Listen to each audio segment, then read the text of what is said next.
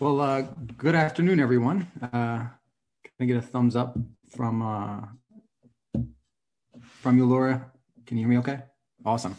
Well, good afternoon, everyone. Thank you all for taking the time to come together here today. And a special thanks to Laura, Dean, and Gary, really for all you do to make these lectures a reality. And it's great to be back at the college. You know, it's been some time since I began co-leading the development and rollout of this strategy, the Department of the Navy's Arctic strategy, on behalf of Secretary Braithwaite. And it really was an extraordinary journey and learning experience, and one that I look forward to sharing with my colleagues when we all get back together on campus. But today, in this virtual environment, I'll highlight key aspects of the strategy, the thinking behind it, and some ways that we can implement it, ways that we're starting to implement it today. And it really is great to see so many students, friends, colleagues here at the Naval War College, an institution whose research in wargaming has been instrumental in shaping national security decisions for more than a century. And the Navy and the nation will need your expertise more than ever as we implement this strategy in the decades ahead. Again, this is a Department of the Navy Arctic strategy, but what it really is, ladies and gentlemen, this is an American strategy. It's also a strategy for like-minded nations who want to shape a more just, peaceful, and prosperous Arctic region. So it belongs to us. It belongs to all of us. And as we look over the horizon, along and beyond our northern shores, we must set our sights on an Arctic nation we can be and we must be. So there's a lot of talent that comes through the college here. Both students and faculty alike, graduates like the 77th Secretary of the Navy, Kenneth J. Braithwaite, whose education here and whose past experiences flying P-8s out of Adak, Alaska, and serving as U.S. ambassador to Norway drove him to spearhead this strategy. Now, when we began developing this strategy, naturally turned to the writings of past warrior scholars, particularly the most influential strategists to walk the halls of this college, Alfred Thayer Mahan, who described control over sea lines of communication as the preeminence of sea power. And as someone who studied, he was someone who studied naval strategy and tactics in great depth. He shared his views widely and showed just how influential our ideas can be in shaping the course of history. So how will history remember us? Surely we can and we must agree and disagree on issues. But as Mahan reminds us, we should never find ourselves flat-footed intellectually. This is why many leaders at every level across the Department of the Navy, the Joint Force, the interagency, as well as key allies and partners were involved in the development of this strategy. We took the time to listen and learn from one another, sometimes in person, but mostly virtually. And three themes dominated these discussions. The Department of the Navy must enhance our leadership and our presence. We must strengthen cooperative partnerships and build a more capable Arctic force for the Arctic region. And these themes led to a comprehensive Arctic strategy designed to meet the expectations and needs of the American people and those of our allies and partners over the next 2 decades. And we sought to craft a strategy that was balanced, that was forward-leaning and enduring. Is it perfect? I'm pretty confident in 5, 10, 20 years' time, we'll look back and say, no, it was not. But as Secretary Mattis noted, we don't look for perfection in our young people. We look for excellence. So that's why the background we have here today at the college really makes this a fitting place to not only introduce, but to discuss this strategy, because we owe it to the military and civilian leaders, the folks who are being educated here at the college, the time to think about what the strategy means to them, to all of you. And as Secretary Braithwaite noted, this is a historical first. It's the first Navy Marine Corps Arctic strategy in the department's long history, a unified vision for the region, a blue-green strategy for a blue Arctic. And this strategic blueprint is designed to protect America's vital national interest in the Arctic region, stretching from Maine in the North Atlantic across our northern constellation of allies, partners, and neighbors to the North Pacific and Alaska. It was framed by our national strategy for the Arctic region, which was developed in 2014, our recent national defense strategy, and the newly released tri-service maritime strategy, Advantage at Sea. Our actions in this decade will shape the maritime balance of power for the rest of the century. Those are the words uttered in the newly released tri-service maritime strategy, Advantage at Sea. And we carry this recognition and this great responsibility through the Navy Marine Corps team and through this strategic blueprint for Blue Arctic. Now, a Blue Arctic provides the general idea that the Arctic is gradually turning from white to blue. And that what we mean by that is, warming temperatures and reduced ice coverage is making Arctic waters more accessible and more navigable, which enables nations and their navies to access new markets, new resources, and sea routes.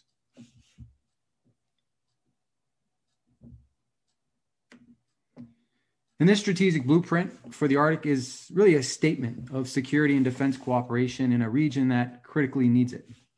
It's also an assertion of our duty and our determination to ensure the Arctic remains stable, free of conflict and malign influence.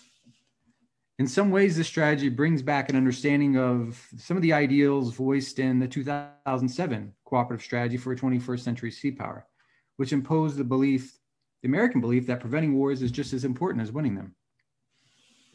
Adapting to today's realities, this strategy expands our competitive space along America's northern shores. It prioritizes conflict prevention and security cooperation and provides clear direction to the department on ways that our forces can enhance our presence, our partnerships, and our capabilities so that we can compete strategically in a Blue Arctic. And while we adapt, we also watch China and Russia redefine the international rules-based order. Competing views of how to control increasingly accessible marine resources and sea routes, unintended military accidents and conflict and confrontation, and spillover of major power competition in the Arctic threatens U.S. interest. But what we found also that these things also threaten the interests of our allies and partners and all our northern neighbors, including Russia.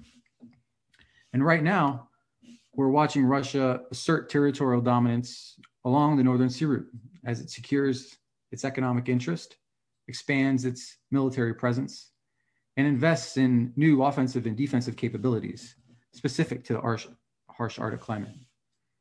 And surely Russia has every right to build the capabilities they need to defend their northern shores, but the escalatory and non-transparent nature of its military activity and unlawful regulation of maritime traffic along the northern sea route is what undermines global interest, promotes instability, and ultimately degrades security in the region.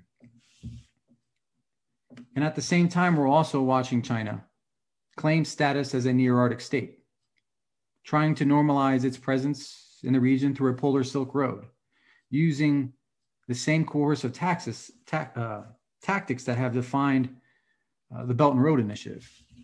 China is investing in shipbuilding, polar ice-capable vessels, LNG tankers, nuclear-powered icebreakers, and port infrastructure to increase and improve its access in the Arctic. So China's investments, their global fishing fleet, scientific, economic, and academic linkages to people and nations in the Arctic, as well as joint ventures with Russia, are likely to continue to rise in the years ahead. And especially relevant for this audience, we can expect to see increased Chinese naval deployments on, below, and above Arctic waters. Now, these challenges, of course, are compounded by increasing risks of environmental degradation and disasters, accidents at sea, and the displacement of people and wildlife. New commercial technologies will also increase access and change the character of competition in the Arctic. Cyber attacks on Arctic industries, especially the research and development institutions that underpin them, as well as the laying of undersea cables, are all on the rise. To overcome these challenges and to restore America's Arctic identity, to secure America's future in the Arctic requires much more than words, much more than a strategy. It requires the most elusive thing in a strategy, and that's unity. The unity to preserve freedoms we hold dear, strategic access and freedom of the seas, our alliances and partnerships, and defending the homeland for attack. And so those are the strategic objectives that we're looking at here.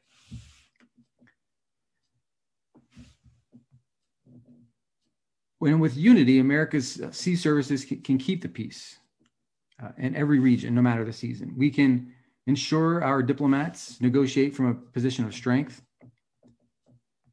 We can give our alliances confidence that we've got their back when they need it most. Confidence that only comes through assurance that we will win if deterrence fails. Something I've learned firsthand in the degree war game series that we host here at the college.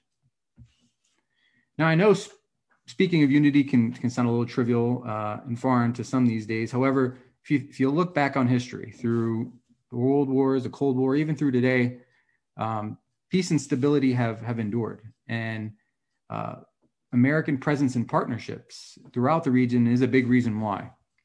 In 1867, the sloop of war, the top left of your screen there, USS Jamestown, maintained careful watch as the US flag was raised over Alaska.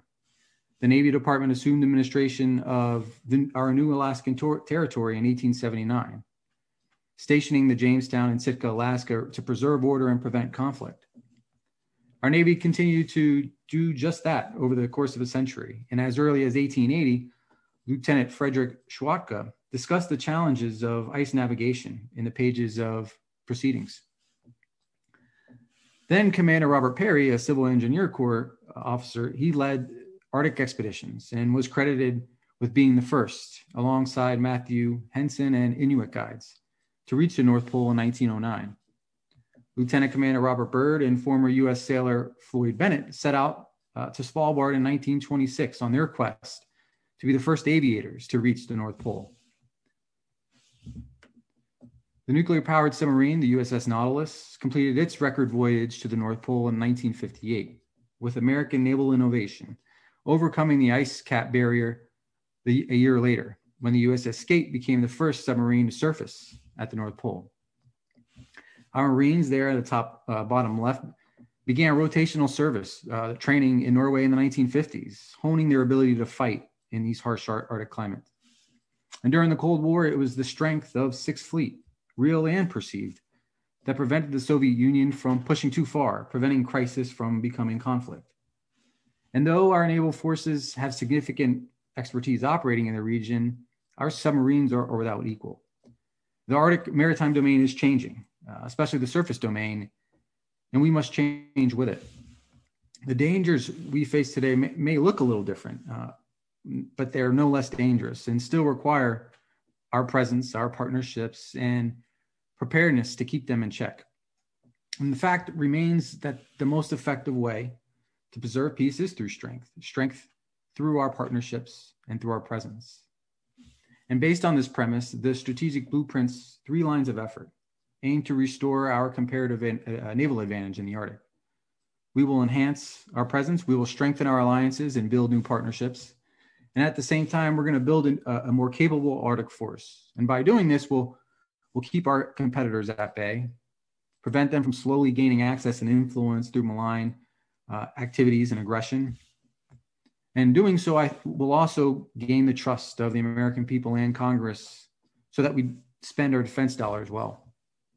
So let me highlight each line of effort here. And I'll start with capabilities because everything we do in the Department of the Navy must contribute to ensuring that the United States maintains the most formidable naval force in the world. And the pace and scope of our competitors in the Arctic requires our sea services to adapt and build a more capable force. And so if we're going to preserve peace, if we're going to gain and maintain our advantage at sea, particularly in the Arctic, stretching from Alaska to Maine, then we're going to have to find new ways to integrate and apply capabilities, the ones that we have today. But at the same time, we also have to invest in new capabilities that may not be fully realized and integrated into the force for some years to come.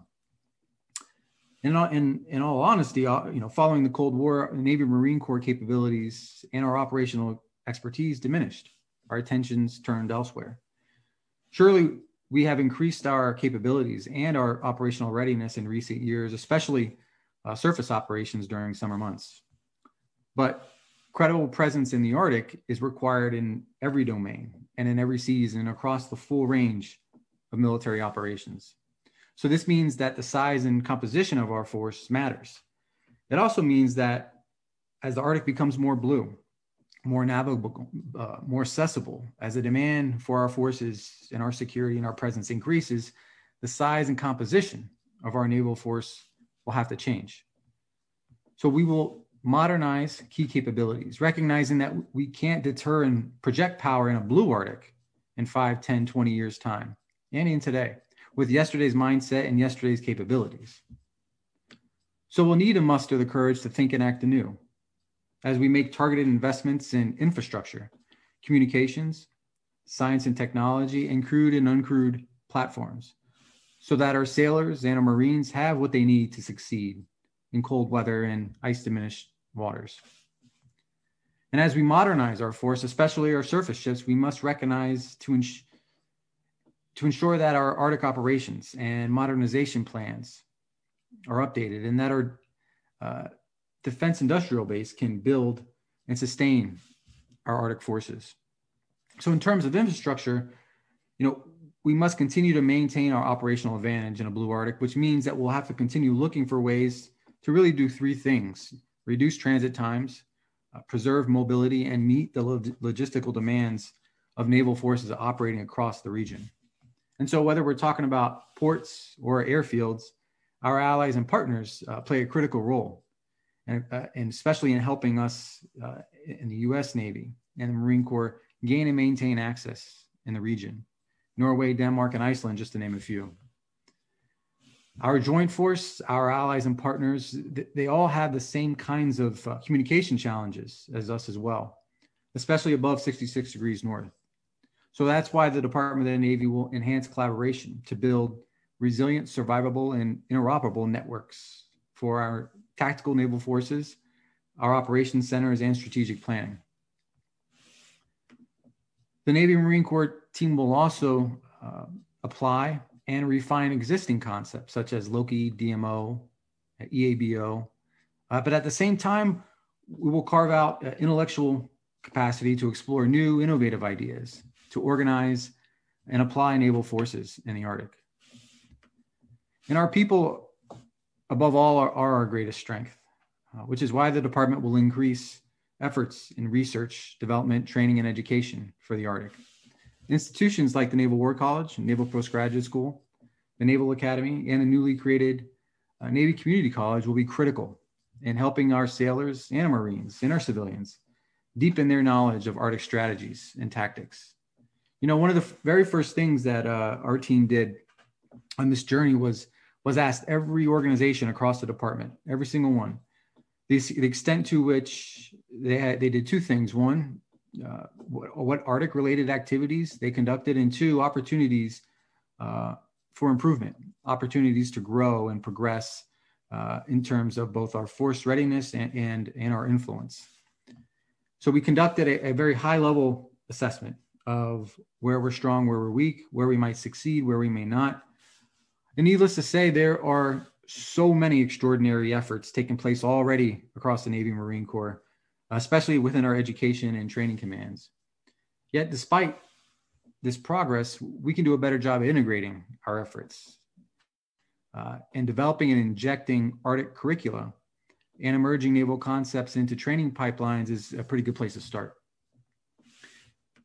I was also struck by how much we do in areas of research and development and in the areas of science and technology, especially in cold weather capable designs and ship designs, forecasting models, sensors, high latitude communications, and navigation systems, just to name a few. So we'll continue to build on these efforts and continue implementing efforts like the International Cooperative Engagement Program for Polar Research, our naval research laboratories, our warfare centers, and academic institutions will play a big part in helping leaders at every level, both national and naval, better understand and predict the changing physical environment from sea floor to space today and for decades. And throughout the many feedback reviews that we received from the AO level, the action officer level, through the 4-star level, joint and naval leaders recognize that we must carefully balance the capability requirements of today with those of tomorrow. The capabilities we need in the Arctic with those that we need around the world. Now, it's my belief that emerging requirements in a blue Arctic shouldn't take away from our responsibilities in other places around the world, right? A blue Arctic only adds to our global responsibilities. So together as one Navy Marine Corps team, we'll take a targeted, disciplined, and coordinated approach to balancing our personnel, our platforms, and our posture in the Arctic. And for example, here's how we've begun to tackle that today, and some new news. At the direction of Secretary Braithwaite last week, one of the last things he did was sign out a memo establishing or creating an Arctic task force to implement this strategy, the Department of the Navy Arctic Task Force. So led by the Deputy Undersecretary of the Navy for Policy, this task force would coordinate and develop and implement plans for the strategy and provide regular updates to an executive committee made up of the Undersecretary of the Navy, Vice Chief of Naval Operations, and the Assistant Commandant of the Marine Corps. They, in turn, would provide updates periodically to SecNav, CNO, and CMC. And really a key effort in this task force will be working closer with OSD, the Office of Secretary of Defense, the Joint Staff, and combatant commanders to ensure that we identify and meet our naval requirements, the Navy Marine Corps requirements, as part of our defense planning scenarios, our campaign plans, and deployment models. So how do we field a modern conventional force that can decisively prevent and respond to conflict in a blue Arctic? Now, surely it's different and it's expensive, but, and I think we recognize that, but it's far less expensive than trying to play catch up like we are today in the South China Sea, or God forbid, fighting a war with an adversary who thought that we were weak and that they could take advantage of us in the Arctic. Which brings us to our second line of effort. The first in our strategy, and that's enhancing our presence, enhancing our naval forces across the region. And we're going to do this in a few ways: by posturing our forces, by increasing exercises and operations, improving fleet synchronization, and integrating Navy, Marine Corps, and Coast Guard capabilities in ways that we don't today. In the decades ahead, we'll continue to provide the right levels of presence overseas and continue to assess our force posture at home, particularly in Alaska. And we do this through a few ways. It's really a combination of permanently stationed forces.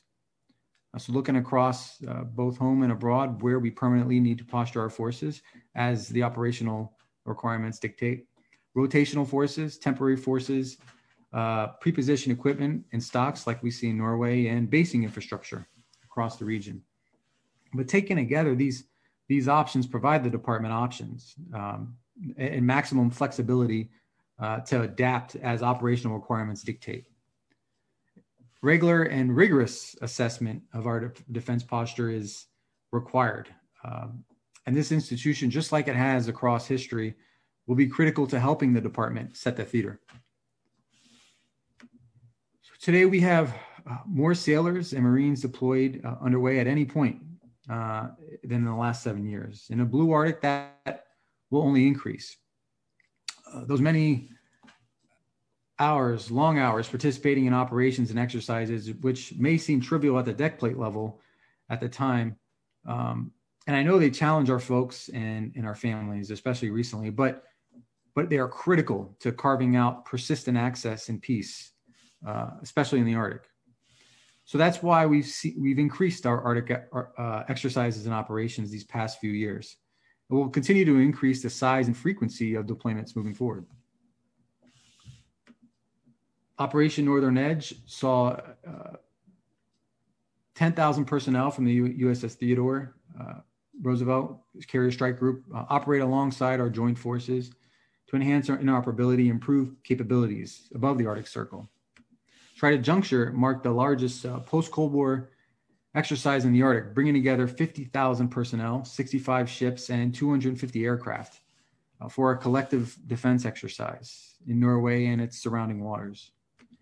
Dynamic Goose brought together NATO surface vessels, ships, submarines, and maritime patrol aircraft for complex ASW warfare training off the coast of Iceland.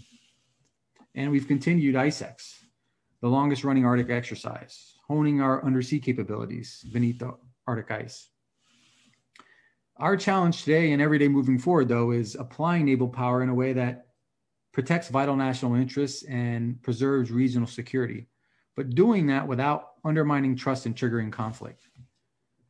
So to enhance synergies and avoid duplication of effort, fleet commanders, particularly looking at 2nd, 3rd, and 6th, will improve their command relationships, their coordination and connectivity. And such synergies also apply to our allies and partners as well. So I believe the department should consider, it is my belief, my opinion, that the department should consider a few new ideas. The first being the creation of an Arctic-focused surface squadron, potentially located with the Marine headquarters of an Arctic ally or Coast Guard partners. We should also consider establishing an Arctic standing maritime force to enhance maritime security along our allies and partners.